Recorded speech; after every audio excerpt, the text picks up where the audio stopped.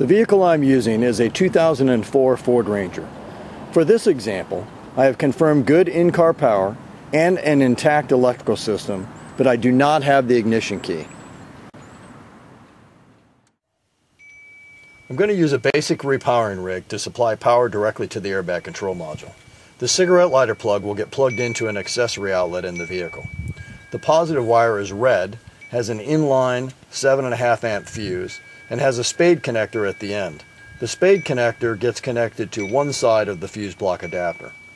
The negative wire is black and has an alligator clip at the end.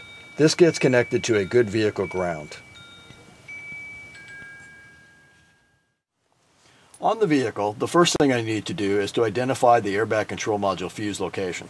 Do not count on the owner's manual being present in the vehicle, so ideally this research should be done before going into the field.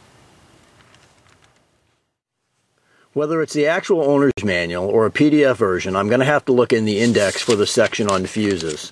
Here you can see the fuses are covered on pages 134 to 135. The power distribution center usually always follows the section on fuses, so it's not necessary to look it up separately.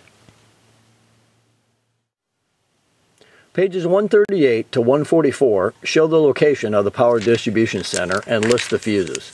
None of the power distribution center fuses are applicable in this case.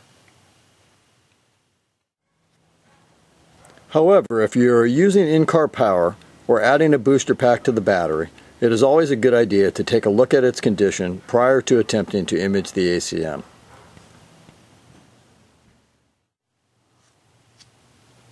Page 135 shows the location of the passenger compartment fuse panel under the right side of the instrument panel behind the kick panel.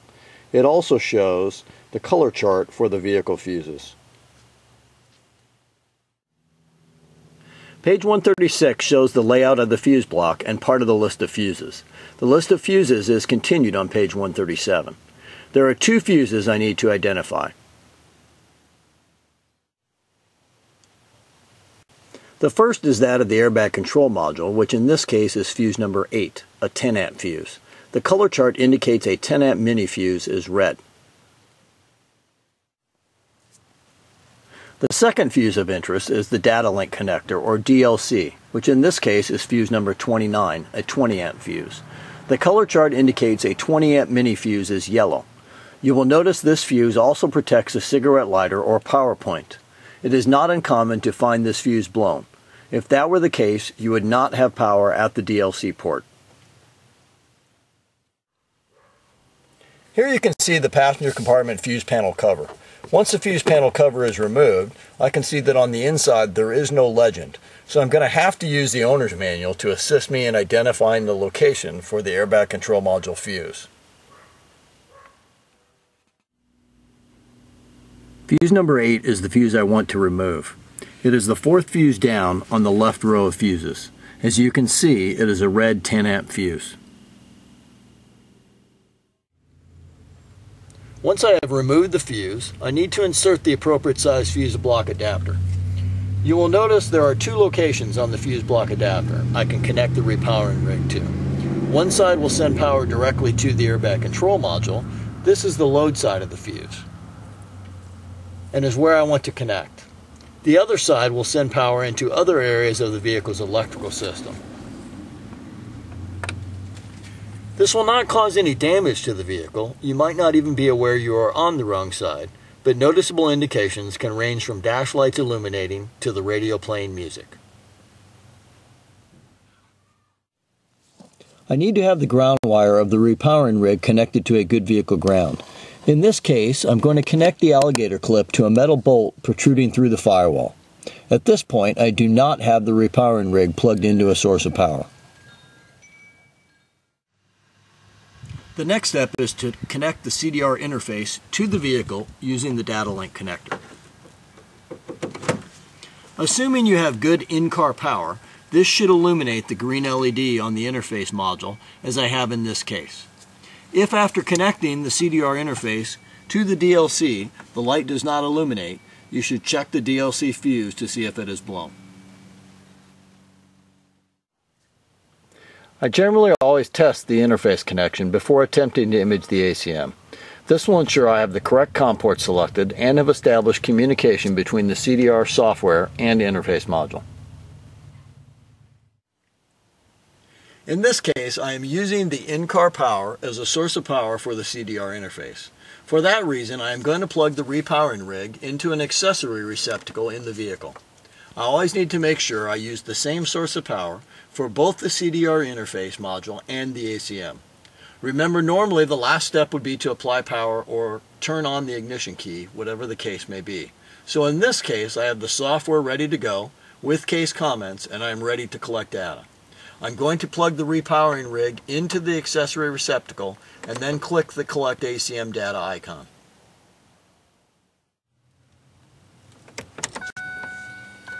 You can hear from the door chime that I am obviously on the wrong side of the fuse block adapter.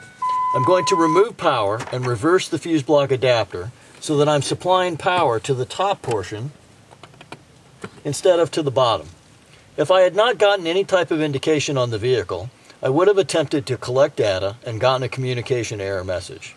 I would have then switched the fuse block adapter and attempted to collect data again.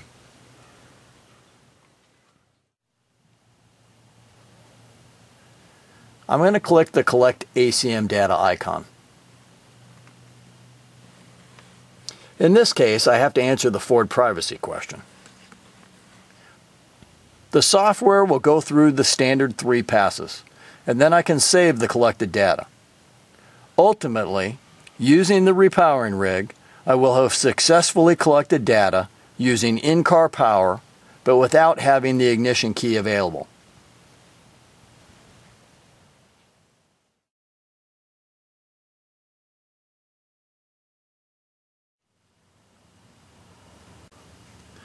Now let's assume the vehicle has a dead battery. Perhaps it has an electrical system that is not intact or is potentially dangerous, and you do not want to risk attaching a booster back to the vehicle. At this point, I have already identified the ACM fuse and appropriately connected the repowering rig.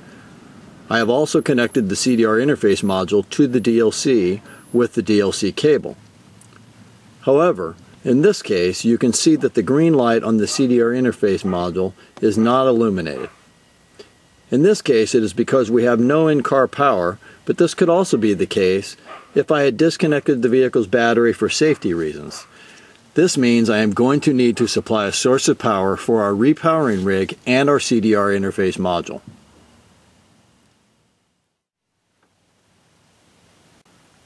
Remember, I always need to make sure that I use the same source of power for both the CDR interface module and the ACM.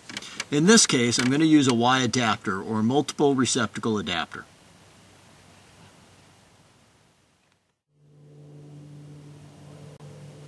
I am using one source of power, either a booster pack or in this case a smaller 12-volt rechargeable battery.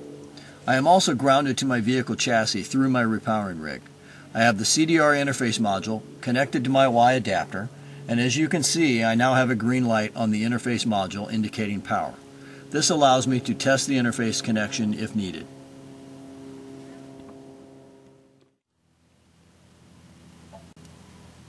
Once again, I have the software ready to go with case comments, and I am ready to collect data. I'm going to plug my repowering rig into my Y adapter, remember power last, and then click the Collect ACM Data icon.